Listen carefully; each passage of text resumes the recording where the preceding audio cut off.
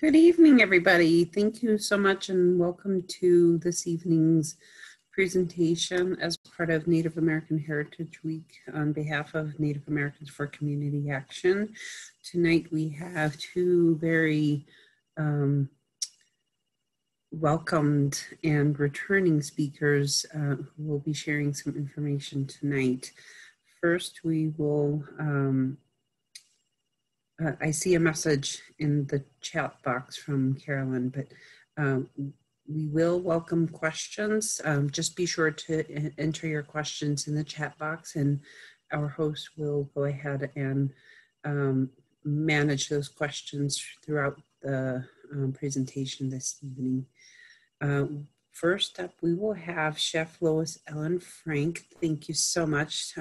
Chef Frank provided a very welcome presentation as well during a conference we hosted earlier this year. And so we really appreciate your return and the information that you do have to share with us. For those of you, Chef is also a PhD, so Dr. Chef Lois Ellen Frank is joining us this evening. She is Kiowa and Sephardic, residing in Santa Fe, New Mexico. And she is also a native foods historian, culinary anthropologist, educator, photographer, organic gardener, and a James Beard Award-winning cookbook author for her book, Foods of the Southwest Indian Nations. She's the chef, owner of Red Mesa Cuisine, a Native American catering company specializing in the revitalization of ancestral Native American cuisine with a modern twist. Thank you so much, Chef Lois. Thank you for having me.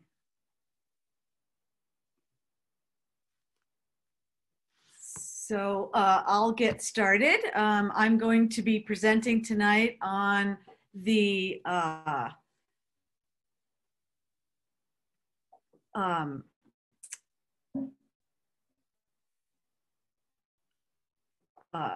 reconnecting to culture. We're going to feed the body and nurture the soul.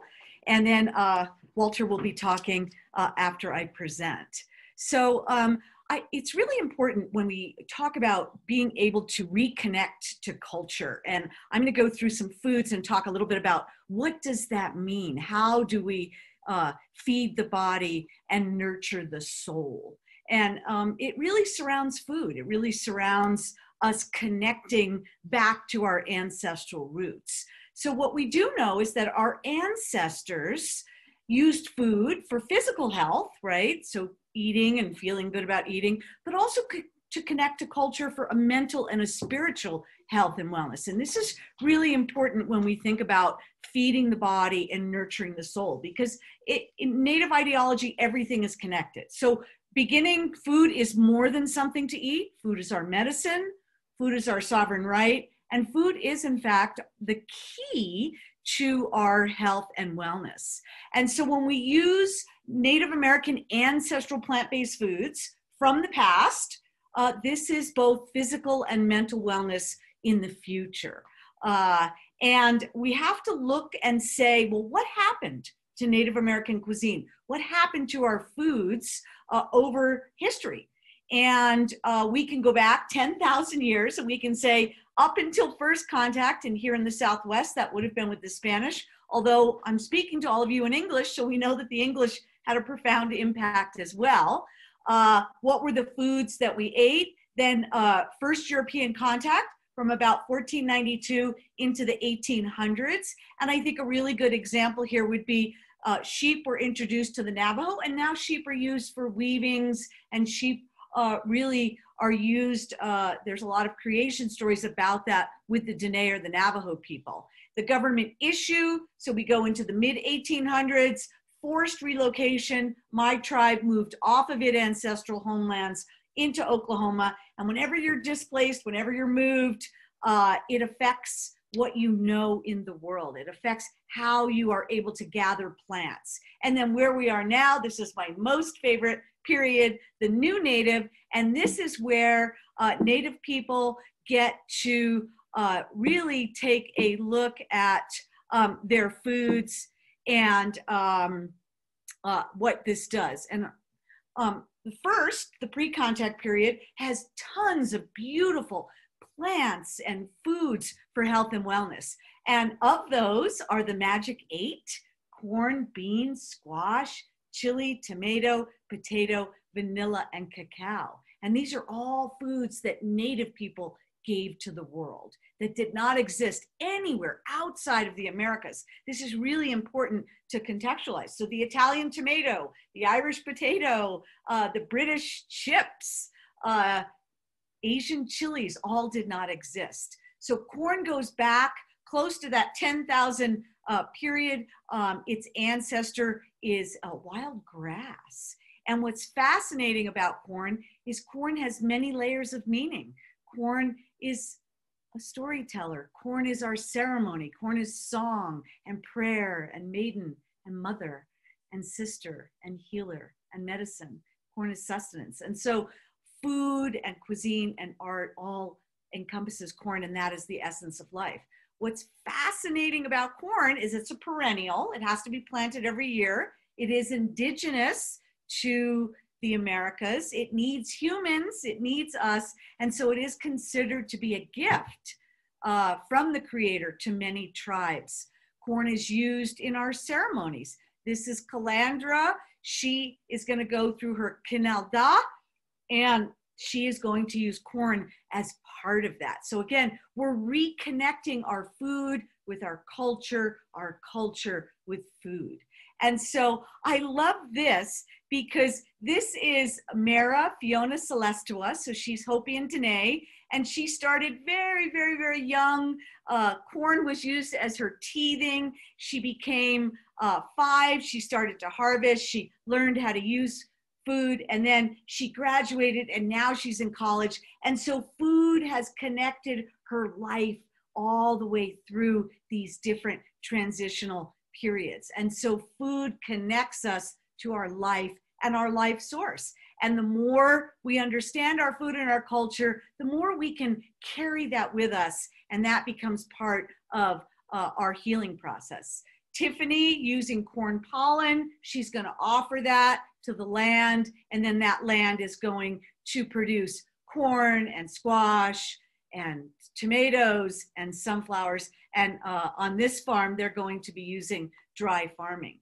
Beans, my sustenance in a pot. I think people should be eating beans every day in the form of hummus or any type of food. Lots of fiber. This is a perfect superfood, low in sugar for diabetics. So this reduces blood sugar, good for blood pressure, improves cholesterol. It's just important. And corn and beans, 2 sisters. This is my favorite of all the beans, Bobby from the Tohono O'odham and the Akmil O'odham, 23 to 30% higher in protein than any other bean on the planet. So again, squash, the 3rd sister of those 3, is considered a superfood. We're moving into our winter squash. Butternut is the healthiest, lots of fiber, antioxidants.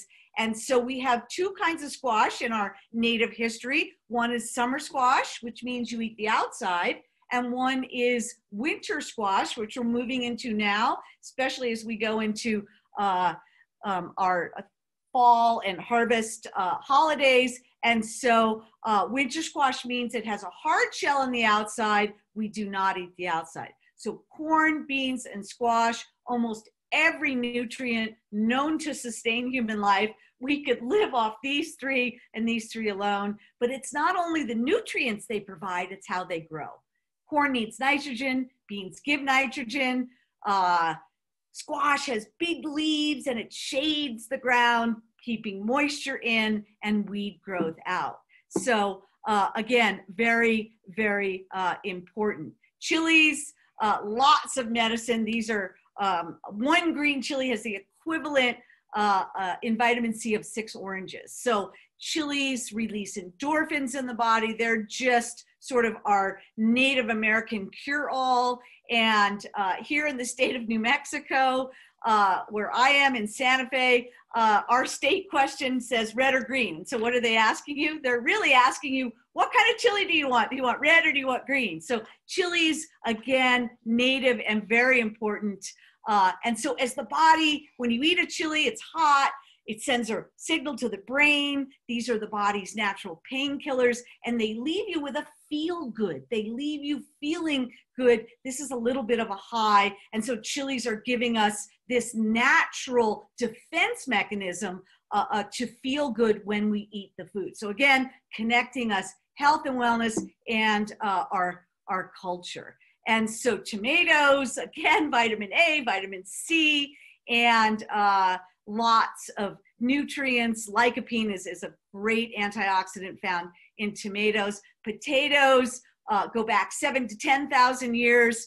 The Inca were the first native people to actually domesticate and cultivate this food. And so again, lots of carbohydrates and protein and fiber. And I'm just going to say, because as I was preparing this, that I don't think fried French fries or potato chips fit into this. What we're really talking about are whole potatoes. I know potato chips for me have salt and fat, and they taste good, but this is not really what we want to do. We want to eat the whole potato, the sweet potato, the colored potatoes for health and wellness. Vanilla, highly valued for its flavor. I think what's most fascinating to me, how did the ancestors know that this bean, this pod from a vanilla, was going to have so much flavor and going to pair perfectly with cacao? So cacao, these are what we call the sweet sisters. Again, rich in fiber. They also release endorphins. So chilies, cacao, which we know is chocolate. The darker the chocolate, the healthier it is. And exercise are those endorphin releasing foods and exercise that really help the body. Wild foods, very, very important. We can't do cultivated without wild. Wild is a part of the diet. So the pecan, which is really big and headed westward, actually is an Algonquin. So it's a native word meaning a nut that the crows could break. And it was the crows, in fact, that helped it migrate. It's the #1 export here in the state of New Mexico in the millions and millions of dollars. So 1/2 cup, 691 calories. Pinon, a little bit better, 1/2 cup, 673 calories. And we can look at some of the Pueblo and the Dene or the Navajo traditions, as well as the Apache, and say that when there was no wild game, these nuts provided the good fats and lots of protein. So now these can make up some of those plant-based calories and foods that we need in our diet to feel good and to have nutrients. The chokecherry, which I planted actually in my front yard, very important to the Kiowa people. And we harvested, even during this year, which was sort of an odd year, 33 pounds of chokecherries just from our edible landscape bushes in the front yard. And so we cooked those, processed those, and now they're in the freezer for later use. Teas and all kinds of plants are medicines that can help. This particular tea, Indian tea or Navajo tea, Pueblo tea, Cota in Spanish, lots of medicinal. It's a blood purifier when it's prepared without sugar and stimulates the kidneys. So again, all of these plants, and this is one of my favorite. This is a weed. It's a great weed, higher in omega-3s than salmon. So this is something, those omega-3 fatty acids that we want in our diet. And so you can freeze it, you can dry it, and it's got lots of dietary minerals. And so food is our medicine. It nurtures us and it sustains us. And all of these very, very important. And I just want to introduce sort of a concept to all of you, the term food sovereignty. What does that mean? It really means food justice, food security. How do we as Native people have security, especially when we're in remote areas? The environment comes into play here. And this is all dependent on something called TEK. And TEK stands for traditional ecological knowledge. And this is how our information is passed on. And so Native communities, we can produce and grow and harvest foods, and this reconnects us to our land, to our community, and our culture. So our ceremonies have always honored what we do to give thanks. This is a form of our food sovereignty. And so TEK is how we pass on. We do this orally. And many Western science and Western classes have not given validity to our oral traditions, but our oral traditions have validity. And we pass on information a little differently than Western science. So we might not write things down, we might not write a recipe, but how do we pass it on? Through a song, through a story, and through a belief.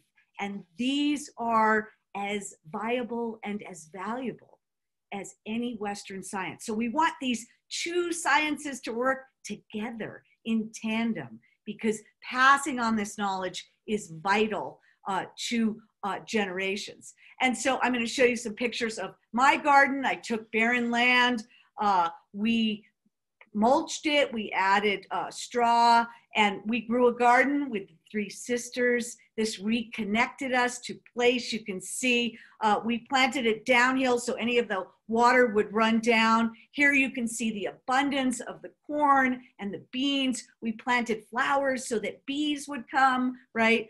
Chilies and tomatoes. And then we waited for the first frost. Walter and I harvested this. Here we are harvesting our corn, and we did blue and white traditional corn, which was then ground and used. So here you can see we've had a frost. We're harvesting that corn. And so this mental and physical connection to our land and connection to the culture reconnects us. You know, they say that when you take your shoes off and you put your feet on the land, on the ground, it roots you, it connects you to your culture. And so food and our connection to the land are revitalized through any type of gardening process, touching the earth, touching the seeds, growing the seeds. This is vitally important to our well-being. And not only physically, the food is going to nurture us, but that connection, these nutrients, is physical, mental, emotional well-being as well. And so here you can see a garden. We grew herbs. I call this the upper garden. Again, flowers, so those bees come. And then look at during the season, we have herbs and we have wheat, which we can dry and grow. And all of this very, very important, again, connecting us. For me personally, when I water the plants, I talk to the plants, I nurture the plants, but I also nurture myself. There's something about giving life and watering my sunflowers that nurtures every part of my being. And so just giving a plant water brings life, but it nurtures us in a connection and a way that we may not be able to talk about tangibly. So this idea of food and mood and connecting, but we're not the only ones. Here, Tesuque Pueblo has done the same thing. They took barren land, they have fruit trees, they have berries, they have hoop houses. And I, of course, bring my students. And so when they hoe and we use our physical self, again, look at her connection. You can almost see my student, Janessa, touching the earth and connecting. Look at them down on the ground, touching the earth and connecting to culture. And so this is very important. Processes like being able to dig a pit. This is Walter's family, his father and his uncle and his cousins, digging a hole, putting corn in the ground, roasting that corn, hanging it to dry. Again, that circle of life, that connection to culture. Some farmers, here's Wilmer, he's going to be using a dry farming method. Some farms have irrigation, but how do these plants survive? It's because they're sung to, they're spoken to, they're offered to. They provide food for the communities that plant them. This is from my student, Telly Tungovia, from this year, May of 2020, in my Indigenous food class. And she did a slide on why do we plant? Well, that's a great question. We carry out our way of life. For her in Hopi, they carry out their calendar. Corn is planted, ceremonial, food, weddings, social events, prayer, and other. So again, it's much larger than just food. It's about having a good heart. It's about gathering families together to teach younger boys through stories how to renew these bonds. So again, this is all about connecting to culture. Here is Kelly going through her ceremony. We're learning how to grind corn, being given corn. Then she's going to learn how to make piki, which is a paper bread using just cornmeal, ash, and water. And then that is going to be eaten. So spiritual, physical, emotional, all of these well-beings coming into play. So what we really want to do is focus on Native American grown and sourced ingredients. This is our wellness for our community, as well as economic wellness, right? That's a form of wellness. How do you make a living in a remote area? And what's fascinating is there are little grandmas now selling culinary ash on their Etsy, so they're able to make a living making a traditional product and being able to sell it. And so I think this year has taught us really how to use the internet, and I promote the little grandmas all the time, buy the ash from them. Walter and I, of course, could do the ash, but why not support a little grandma in a remote area who can make an economic living doing something very, very traditional? So this is really important. The new native, what is the new native? It's really these past 3 periods, food as medicine being fused together, bringing us all back together. And for the first time in history, Native communities can decide what is on their own table. What are the foods they want to serve? And every community is going to define it a little differently. It's not the same. We're not one size fits all. So each community can decide what foods do they want to share? How do they want to share them? How do they want to present them? And so again, this is all important. Sunflower cakes, one of my favorites. It's just ground sunflowers with blue corn and water served with an herb jelly. And so again, taking these traditional foods and nurturing us. In some cases where that knowledge may be broken or forgotten or lost, what we can do is we can go into a community. We worked with both Salt River and Gila River. Many of the community members didn't know how to grill, process, or clean their cactus, which is a great food, especially for diabetics, because of the mucous membrane and the regulation of blood sugar. And so we were able to show them how to do that, make a delicious, nutritious salad, and we are reconnecting, revitalizing these connections to culture. So education, very important. We need programs like this. We need everyone to watch. We need to reclaim these foods, cooking techniques, education. We need culinary professionals. We want everyone, all ages, to cook. We need workshops. And then we can emphasize how the benefits of using an ancestral plant-based diet can improve health and connect our youth to their culture. So this is vital. Here we are in the Santa Fe Public School Indian Education Program, teaching kids. We're using that feast.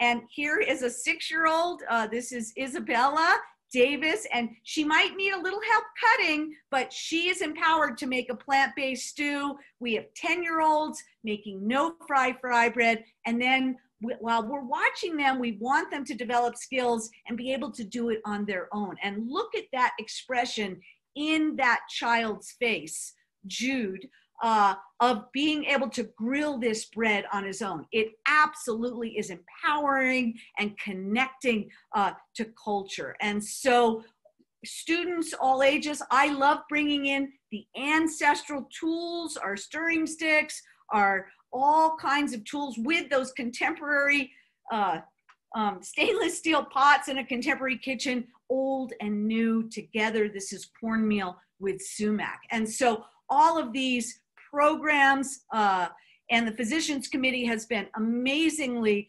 supportive of us to do this and be able to teach classes. Look at this mother-daughter. She's so proud that her daughter was able to learn how to cook ancestral traditional foods. These are my students making blue corn mush, lots of different ways. Here we do it on the right in a very contemporary way. Blue corn, white corn, boiled berries. Again, making these foods, it feels good, it connects us to culture, and revitalizes everything associated with. So a really good way to understand this is to look at our medicine wheel. We want to take what are the fruits in our communities, what are the grains in our communities, what are the vegetables in our communities, what are the beans in our communities, and then we want to remember, look at the outside, that beautiful blue water, right? Water is also an ingredient in our food. Water is life. Water makes all of these plants grow. So that medicine wheel connecting us, and we can all, as individual communities, decide which of these particular foods make up our plate, which is on our native plate. How do we introduce and revitalize the foods? This is a brochure that Walter did, a pinto bean spread. So this is sort of a native version of hummus. Look at how beautiful that is, those vegetables, again, using that for health and wellness and reconnecting us to culture, taking hominy corn, making it into a stew or a side, and using that, again, as part of our health and wellness and connection to culture. This is my brochure, and these are all available to download for free for all of you. You can take any of these recipes.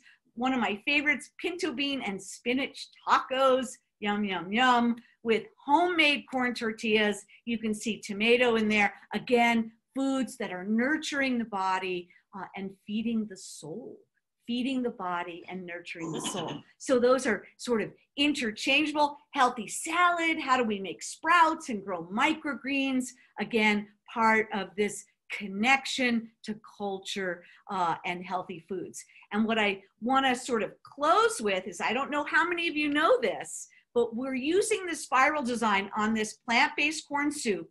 Our knowledge as Native people starts at the beginning of time and spirals outward. 4 dots represent 4 generations: child, adolescent, middle-aged, and elder. If any of those dots don't know how to pass on, how to make the corn mush, or how to plant, or how to sing to the corn, or how to do any of the things that vitally connect us, it's broken. It takes 1 generation. So we must continue our languages and continue our songs and our stories and our prayers and our recipes and our wild harvest gathering. And we must pass this on to generations. So these traditional heirloom foods of the past are really our future. We can do this by teaching our children and our youth about these foods, how to grow them, how to harvest them, all the knowledge, all the wisdom of the elders, and we can pass this on for our physical, mental, and spiritual and emotional well-being. So food connects us to who we are, how we live in the world, how we look at the world, and this is vitally important. So it doesn't matter if you grow up in a city or on the reservation, all of this is vital. And anyone can learn it. Everyone can learn it. We want to. And I'm going to end by reading this quote. This is Tidra, who came to me when she was at IAIA. When I'm around native foods, it reminds me of my grandma's house, because that's what I got to eat when I would go back home. Now I'm trying to learn the importance of making the same food for myself and keeping these native foods alive in my own life. And so we see that our youth need and want to learn this. And I believe that it's up to us as educators to make sure that they do. And so conferences and sessions and classes, all of this vitally important. So here is all of my contact information. You're welcome to take a screenshot of that. you're welcome to contact us. Walter and I have dedicated our lives to doing this, passing this information on, and we couldn't do it without the support of our sponsors. So I just want to thank them. I'm going to stop sharing and pass it over to you, and we will introduce Walter. Thank you, Chef Frank. I'm always amazed at the power of food in terms of wellness. And as Chef Frank indicated in her presentation, the presentation tonight has been sponsored by the Physicians Committee for Responsible Medicine. And so we will be moving on to Chef Walter for his portion of tonight's presentation. Chef Walter was born in Pinon, Arizona. He is Dene and grew up traditionally learning the traditional cooking ways by watching the elders. He began cooking professionally in 1992 in Santa Fe, New Mexico, and is now a chef at Red Mesa Cuisine, a Native American catering company. He was the first Native American chef to cook at the James Beard House in New York City. He won the James Lewis Award in 2008 from BCA Global for his work as a Native chef. Chef Walter, thank you so much. I want to introduce myself. My name is Walter Whitewater, and a place called Pinon, Arizona. That's where I'm from. And my clan is Kitlachin in Shlong. And that's the way I was brought up. And then I you know, throughout my years. So how I used to eat.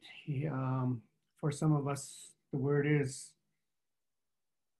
whatever affects us by what we're eating, and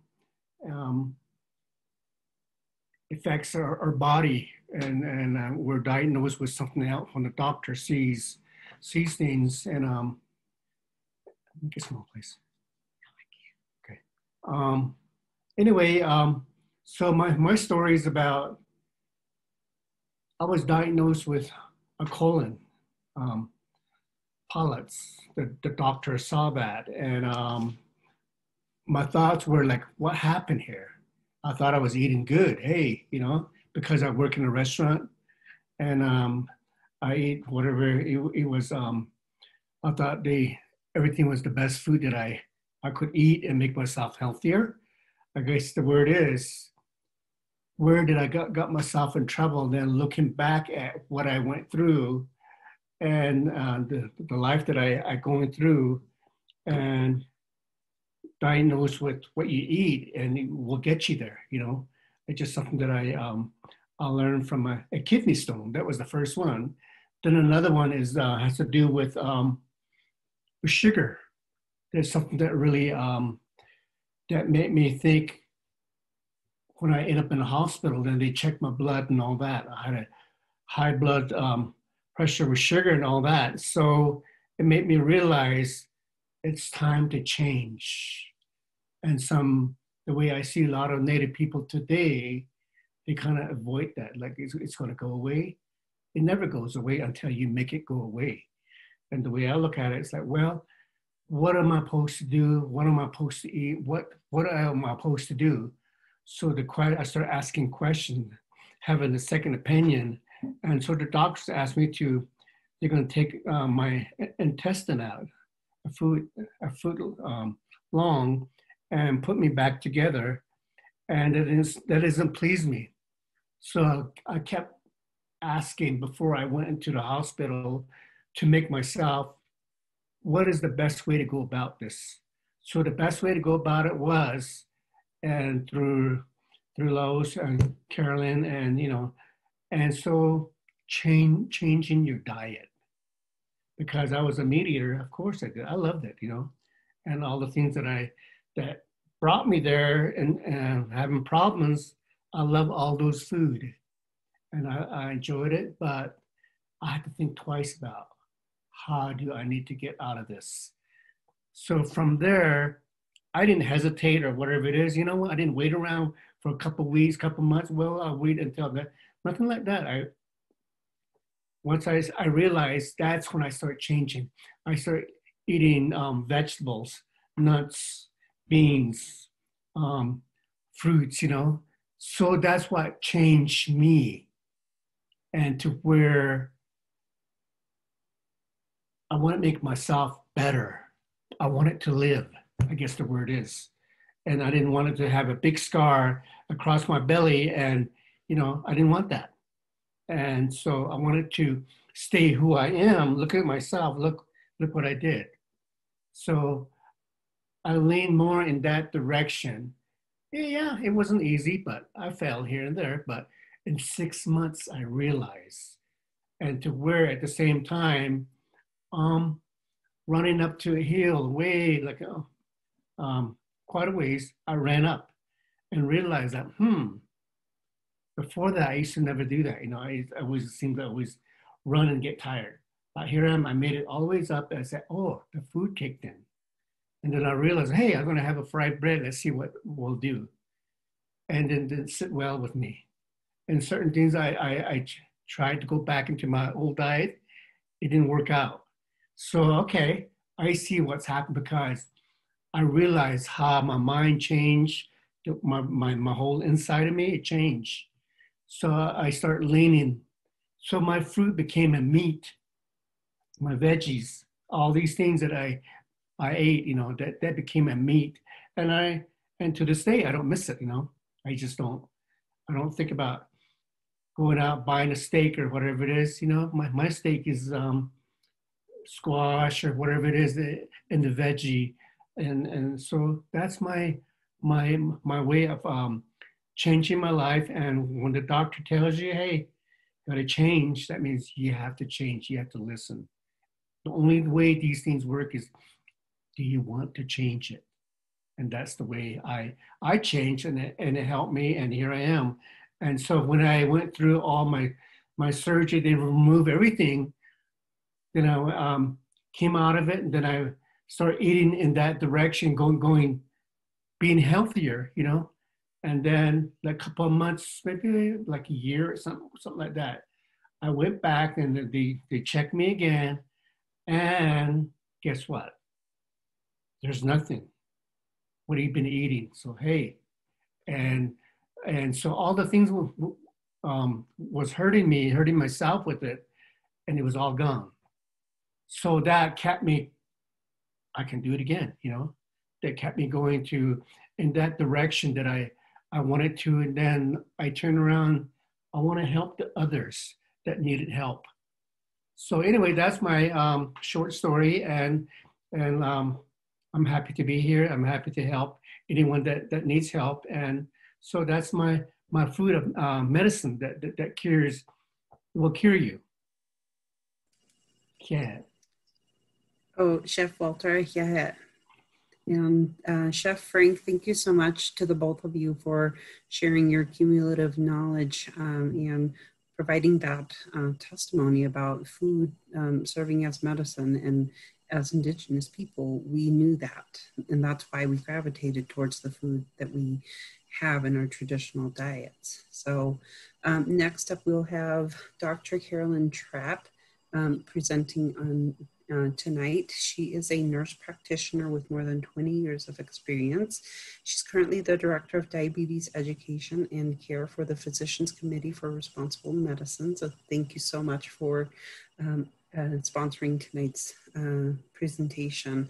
They are based out of Washington, D.C., and they are a nonprofit organization working to prevent and treat chronic diseases with good nutrition instead of pills and surgery. Thank you so much, and welcome, Dr.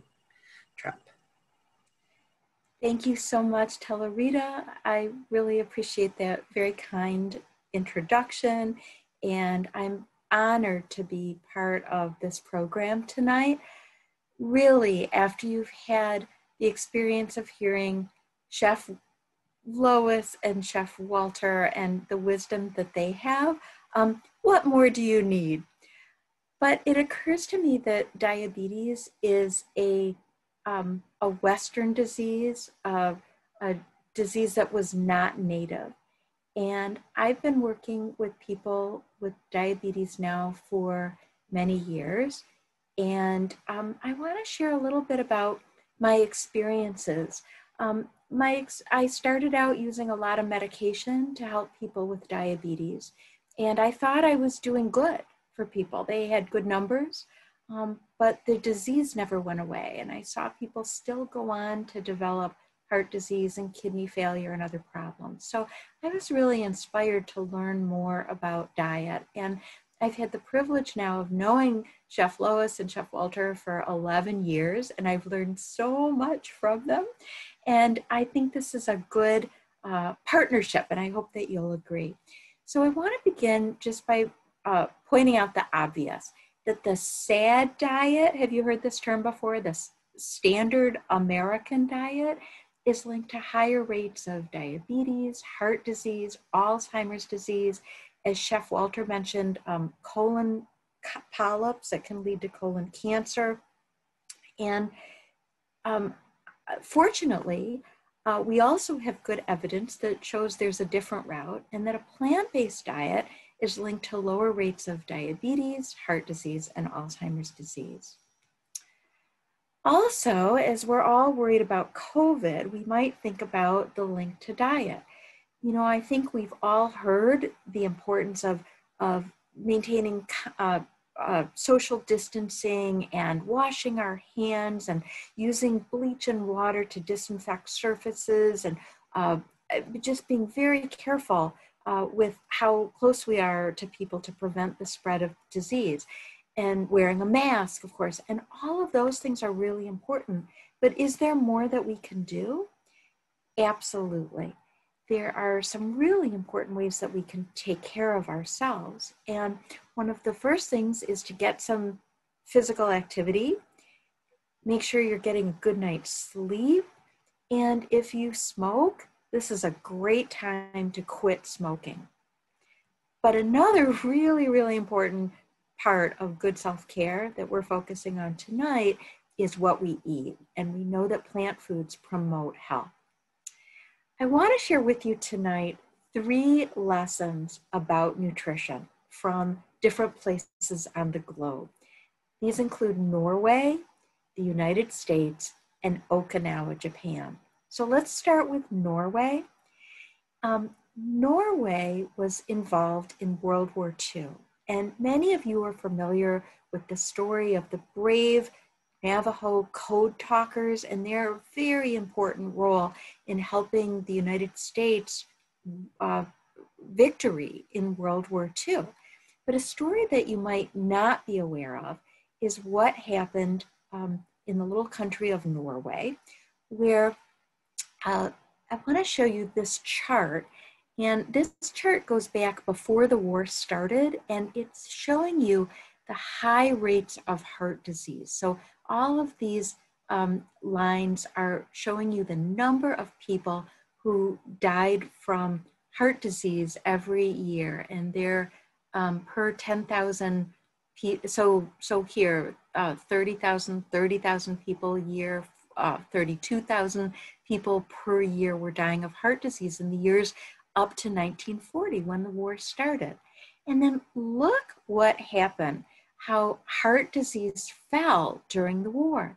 And that's a really surprising observation, isn't it? Because you would think that the stress of war would actually increase the rate of heart disease. But in reality, the rate dropped way down until the war ended. And then the rates went back up. So what happened during this time?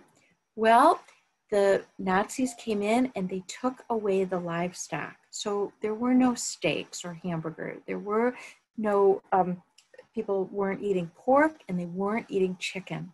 So they were eating a largely plant-based diet, right? And heart disease went away. And here's another visual of that. So on this side of the screen, you can see a wide open blood vessel. And this is a blood vessel that's been exposed to all kinds of fat in the diet, and the blood vessel becomes blocked and circulation, blood can't get through, and people have heart attacks because of that. So in some way, the war was good for people's health. So let's think about how diet has changed in the United States over recent years, in which the rates of diabetes and other chronic diseases has gone way up. So what's changed? Well, the first thing everybody is going to tell me is we're eating more sugar. And that is absolutely true. This is a very busy chart, but it shows here total sweeteners. So that's sugar, high fructose corn, high fructose corn syrup together. And people are averaging as much as 80 pounds of these sweeteners per person per year. So sugar is way up there, absolutely. And that's not a health food. But there are other foods we've been eating a lot more of that may surprise you. So first of all, let's just think about meat.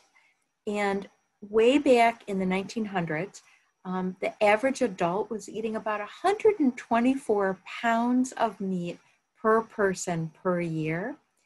And you can see how that number's gone up.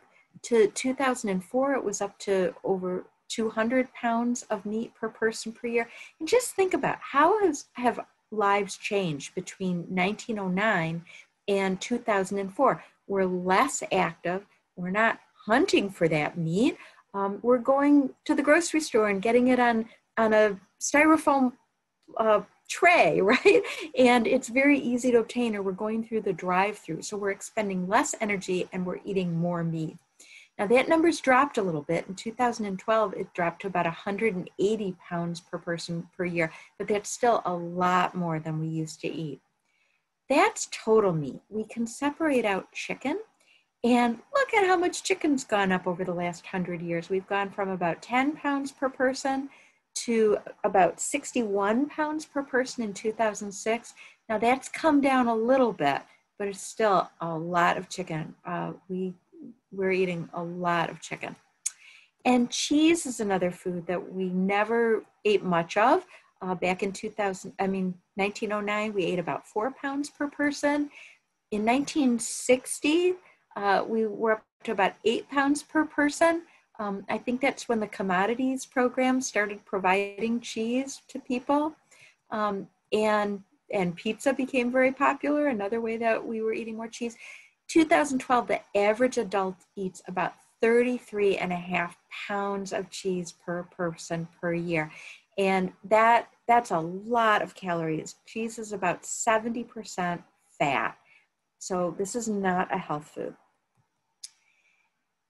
I have realized in recent years that much of what I was taught about nutrition was wrong. And as an example of this, let's go to our third place in the country. I want to talk to you about Okinawa, Japan, and about the blue zones. Now, Okinawa, the indigenous people of Okinawa traditionally live very long lives. They live to be 90 to 100 in good health. And the story of the people of Okinawa was written up recently in this book called The Blue Zones. And the Blue Zones, this was a book titled by researchers, a team of researchers and photographers from National Geographic magazine. They went around the world and they found out where were people living the longest. And they came back to their office and they had a map and they circled those places with a blue magic marker. So that's how it became known as the Blue Zones. And Okinawa, Japan is one of the places where people live the longest. And why would you think that is? What are people doing in Okinawa? Well, one thing is they live very active lives. They have close family connections, which we know are important. But their diet is really interesting. Now, what would you think the people of Okinawa eat? And you can see here, this woman is near the water. They're surrounded by water. So you might think that they eat a lot of fish.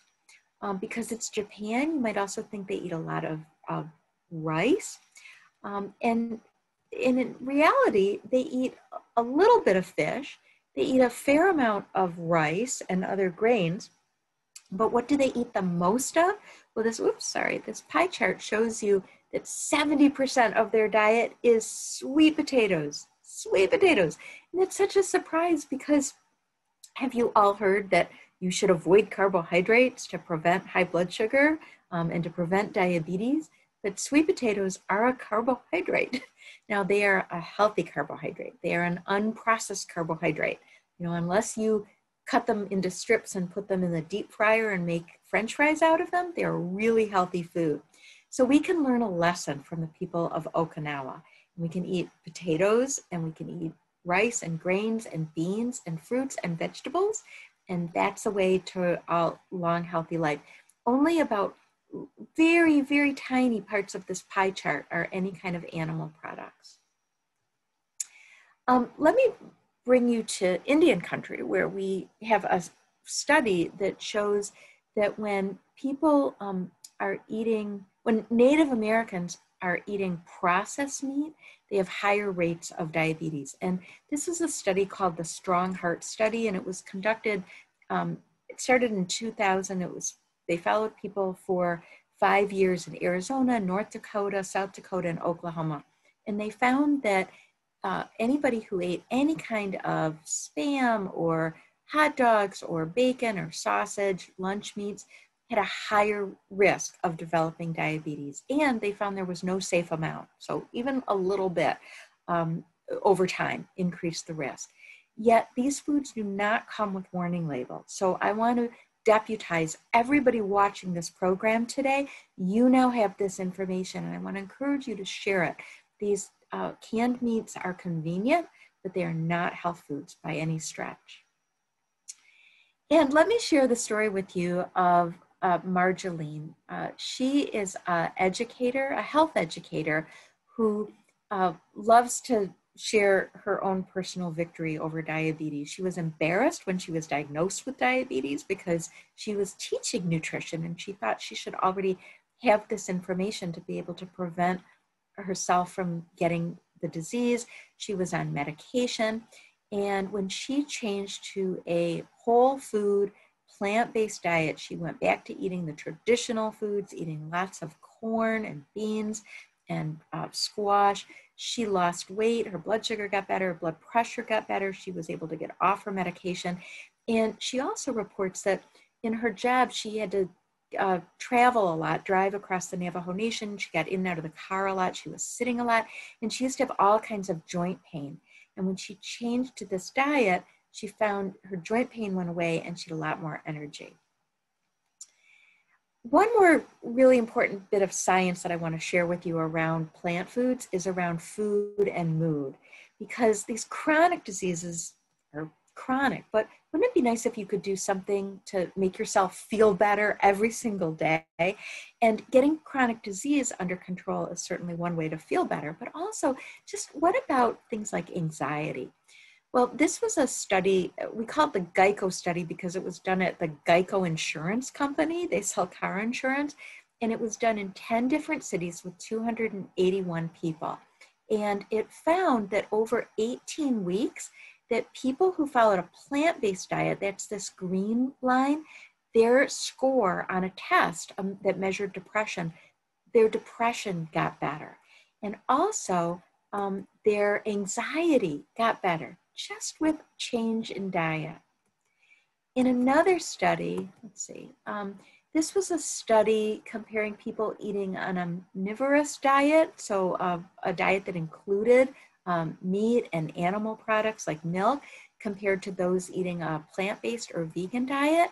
And you can see here the red is the meat and dairy diet, and the green is the plant-based diet. And you can see in depression, anxiety, feelings of stress is lower in the people eating a plant-based diet. Okay, so as Chef Lois explained beautifully, this graphic is the power plate, and these are the foods that we want to encourage everybody to fill up on: fruits, whole grains, beans, and vegetables. And also enjoy water instead of cow's milk. And it's not pictured, but small amounts of nuts and seeds are also really healthy, but they're really high in calories. And your ancestors didn't eat them out of jars or cans, right? So we're not meant to sit down and eat them by the handful. One handful a day is a really good amount. And then vitamin B12 is the one vitamin that's recommended, because this is a vitamin that used to be in the soil, but it's largely depleted. And If you're low in B12, it can cause anemia or nerve damage or even memory problems. So that's the one supplement that's really important to take. So what foods are you going to eat? What's recommended? Well, if you're looking for ideas, let me suggest oatmeal, but not plain oatmeal. You can decorate your oatmeal with all kinds of fruits and berries and dried fruits and nuts. This is a delicious, hearty breakfast. Also, here's a black bean chili served 3 different ways. You can put it in a wrap, you can enjoy it in a bowl, or you can mix it with kale and squash and quinoa and have a delicious bowl. So lots of delicious, healthy ideas. One question that always comes up is, what about protein? If you're not eating meat, are you going to be protein deficient? And you can see how strong Walter and Lois look. And, you know, we're not eating animal foods. And here's examples of ideas of what to eat for breakfast, lunch, and dinner. And this is a high protein diet. The World Health Organization says we need just 45 to 55 grams of protein a day. And here you can get all of that from plants. Another really important nutritional benefit to eating a high protein plant-based diet is that it's also really high in fiber. Now, fiber is one of those really boring nutrition words, but let me just point out to you that fiber has the benefit, of being really filling. And I want to talk more about fiber, but I also just want to share some examples. And this came from my friends, the nutritionists on the Navajo Nation, of foods that maybe are commonly eaten, but not traditional, and foods that you could replace. So instead of cheese, enjoy a little bit of avocado or nuts or seeds for that nice oily taste. Instead of fried eggs and Spam, enjoy beans and corn tortillas and spinach, or it's not native, but widely available and inexpensive, rolled oats, maybe with a banana or frozen berries or some nuts and fresh fruit. Cheerios with a non-dairy milk like soy milk or almond milk, and a side of faux bacon, which many grocery stores now carry these meat alternative products. Instead of fried potatoes, you could enjoy roasted potatoes with much less fat, or steamed potatoes, or even better. Instead of mutton stew, enjoy a hearty Three Sisters stew with beans and corn and squash. And instead of ice cream, you can make Chef Lois's delicious blue corn mush parfait, which is available at the nativepowerplate.org website in recipe booklet. So I mentioned fiber being filling, and I just want to really emphasize this. When you fill your stomach with whole grains and fruits and vegetables, your brain gets the message much quicker that it's full and it's time to stop eating. And if you just look at 500 calories from these different foods, so if you have 500 calories of oil in your stomach, you can see it does not fill your stomach very much. If you have 500 calories of cheese, it's going to fill it up a little bit more. 500 calories of meat, a little bit more. But look at the plant foods. 500 calories of grains and beans, that's a lot at one sitting, or fruits and vegetables, you know, that's going to really fill your stomach and make you feel satisfied. And I want to point out that although it was a native tradition to really celebrate foods from Mother Earth, foods from the ground, often our doctors and healthcare professionals are not really emphasizing these foods in place of other troublemaker foods. But I want you to be aware that the American Medical Association in 2017 passed this resolution encouraging hospitals to serve plant-based meals and to eliminate processed meat from their menus. And many professional organizations now recommend a plant-based diet, including the US dietary guidelines. And we just need to help get the word out about this healthy way of eating. I want to share with you one final story. This is Mark Ramirez. He is a Hispanic football player at the University of Michigan here in his youth. Unfortunately, after he graduated from college, where he had a very successful career in football, he continued to eat like a football player. And you can see he got quite a bit heavier. He married Kim, all of his siblings had diabetes except this one sister did not have diabetes. His mother, who's pictured here, received a kidney from this daughter who didn't have diabetes because her diabetes was out of control and she had kidney failure. This brother went blind. This brother also had kidney failure. All of Mark's siblings had uncontrolled diabetes. And as the youngest member of the family, he was convinced, you know, he was going to get it and have all these problems. And that's exactly what happened. He continued to eat like a football player, even though he wasn't playing football any longer. He gained a lot of weight. He ended up on 40 units of insulin a day and several medications. And he was really worried about ending up with all of these horrible complications. But fortunately, he learned about a plant-based diet. He changed his diet and he's lost weight. He's off all of his medications. And here's our Mark and Kim together. And they are enjoying a plant-based lifestyle. So, you know, I always find this really inspiring to see what's possible. In the age of COVID-19, good nutrition has never been more important for preventing COVID or bad outcomes of COVID. We know that people who have uncontrolled diabetes, who are overweight, who have other chronic diseases like high blood pressure, are more at risk of getting COVID infection or dying from it. So changing the diet now, if you were ever thinking that this was a good idea, this is a great time to do it. So let me just share it with you. I want to wrap up with some great resources. So first of all, there's some wonderful movies. And if you are quarantining at home right now, it's a great time to watch these. Forks Over Knives is a favorite. What the Health is a great movie. A movie called The Invisible Vegan is about African-American experience with chronic disease and plant-based diets. And The Game Changers is a movie that's directed towards men, and it's about the macho nature of eating fruits and vegetables and beans, and how even some very, very expert athletes are thriving on a plant-based diet.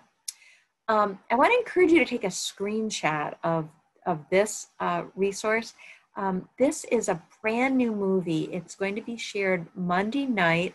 It'll be at 8 Mountain Time and followed by a discussion. And I was notified about this movie by Frances Moore Lepay, who wrote the book Diet for a Small Planet, which was the very first book I ever read about eating plant-based. This was back in the 1980s. And Gather is a movie about the fight to revitalize our native foodways. So, whoops, I'm thinking this might be of interest to this audience. I haven't seen it, but it's a free screening and you can go to this website and register to see it. And it looks like part of this might be cut off. So I'll put this in the comments, or you can contact me for if you have trouble finding this link. Okay, another really good resource, I've mentioned this a couple times, and I've put the website in the chat.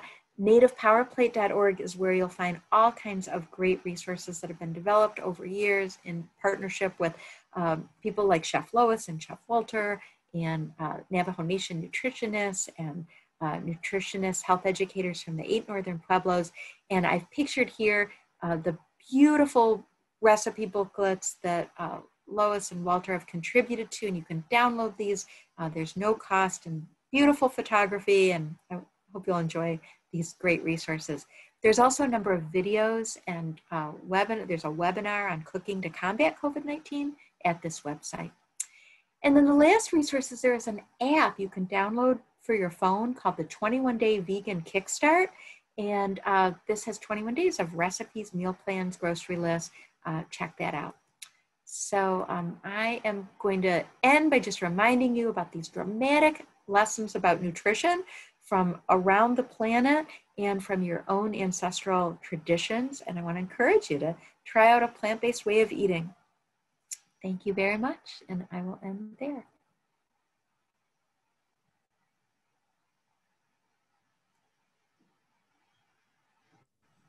Most excellent. This has been amazing. Always, always amazing I got all these little questions here, you know, tech, traditional ecological knowledge, what would we say is just what grandma said. That's what I kind of define that as, or what grandpa said, you know, how they shared, and, you know, so, and then the the SAD diet. I love that acronym. that was pretty So good. true. That's a good acronym. I'm excited that we were able to record this, this presentation. So much valuable information for our participants in our life program and any participants that come to NACA. We're so thankful that Chef Lois, Chef Walter, and Dr. Carolyn were here tonight to join us. I know it's really late in the East Coast. We appreciate you being here, even at this late hour, your late hour there. There wasn't, I had a question, choke cherries, you're growing choke cherries? You've cultivated them? Interesting. What, did you start seeds? How did you do that? So there's a native nursery from Santa Ana Pueblo, and they the nursery grows plants, little starts. And I take my indigenous food class there every year. And so we got little starts from the nursery and planted them, and they have suckers. So if they like where it is, they just started spreading, and they've spread all along the house. We have the canales all along the side, and we have tons and tons of choke cherries. So they would grow perfectly in Flagstaff. They like cold. Mm-hmm. They like the north side. They did not like the south side of the house. They just didn't grow well there. They'd only grow on the north side. And every year, tons of them, we leave some for the birds, some for the other animals, some so that it can repropagate, and then we harvest the remainder. So we've done very well many years in a row. So you said it was enriched with vitamin C, right? Vitamin C, it's got tons of antioxidants. Some people call them sour cherry, and there are a lot of pit. There's a lot of pit in there, mm-hmm. But we actually take some of the pit and blend that into the sauce. There's a young high school student that's done a lot of research. She was in the science grant on the seeds. So the seeds also have antioxidants, anti-cancer, anti-disease properties. And so we use some of that seed by pounding it or blending it into the rest of the fruit.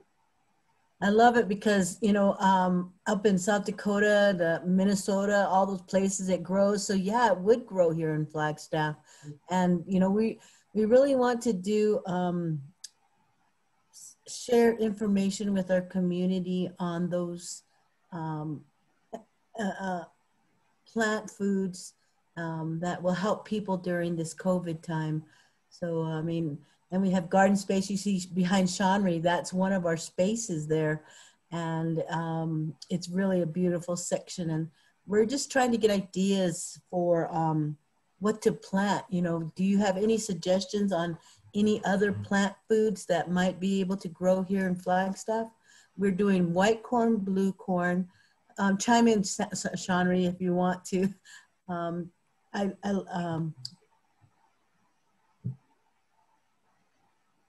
I think she's doing squashes, winter squash and summer squash. We did the Three Sisters, we did different beans, but understanding the nutritional value, the medicinal value of these foods is something that we'd be really, really interested in and being able to share. So this presentation tonight really provided a lot of that information. Thank you so much. Well, I'll try, when the nursery opens up, I'll try and find out how we can get you some starts. And the next time we drive out there, bring them out to you so you can, I know one of my students brought some home to North Dakota, and she started, and another student from a previous year to South Dakota to get those choke cherries back into those communities. So we will work on what else we think would grow there and try and get starts for you. And I also love the fried bread. What did you call it? No fried bread. We need to bring that more and more to our population and sharing that. And it's amazing how one time I was talking about it on a webinar, and I really offended some people in that they were saying, you know, it might not be traditional to you, but it might not be traditional in the context that it was something that we ate a long time ago. But after we had to survive, that's when it became traditional. And so I really love the idea of being able to introduce that no fry bread in a good way, you know, to some of those people, you know, like Chef Walter, you know, my goodness, what an inspiring story to, you know, just say, okay, I'm going to change my diet. And he does it, you know. This is going to be a good presentation to share over and over. So thank you for sharing that story. Amazing. And as always, Dr. Carolyn, you're amazing. You're so amazing. The medical information that you share with us helps us connect, like Chef Lois was saying, you know, bridging that information, the traditional westernized science. It explains, it gives us names, and it helps us to think and connect that way. As always, thank you so much. Well, you're very welcome. It's a delight to get to talk to you as always. You know, it occurred to me, I didn't mention anything about medications and the what might happen if somebody makes a major change in their diet, but they're taking medication for their diabetes or their blood pressure. And as you've heard me say before, all of a sudden those medications can become too strong. And somebody who's never had low blood sugar or never had low blood pressure may all of a sudden have symptoms of that. So I always want to really encourage people to follow up closely with their healthcare professional and work with them to cut back on those medications. It doesn't mean the diet's bad for you. It just means you no longer need so much medication, or maybe even any medication at all. That's really good. Thank you for that insight. Are you growing kale in your garden? We are. Oh, good. So that was a vegetable. My mom never made kale, but it's one that I have come to absolutely adore. And I know it grows well into the cold weather. And I actually had it for breakfast this morning. I eat it as often as I can. And I, you know, love to have it cut up in the refrigerator, and I can just throw it in a pan and steam it really quickly. And I like to put a little balsamic vinegar on it or a little lime juice. Delicious, super healthy. Highly recommend it with your bowl of oatmeal in the morning. I think the first time I met with you and we had a presentation, you talked about water frying, and that's the first time I'd ever heard of water frying. Yeah. And that's how I cook my eggs with the kale in the mornings. It's amazing. I love it. You don't need all that oil. Oil is a highly processed food full of extra calories. So it's great just to turn the heat down a little bit, use a little bit of water in the pan. Well, thank you so much. Is there any questions from any of the participants? If you'd like to unmute and ask any questions, you can hit your mute button and ask any question that you like.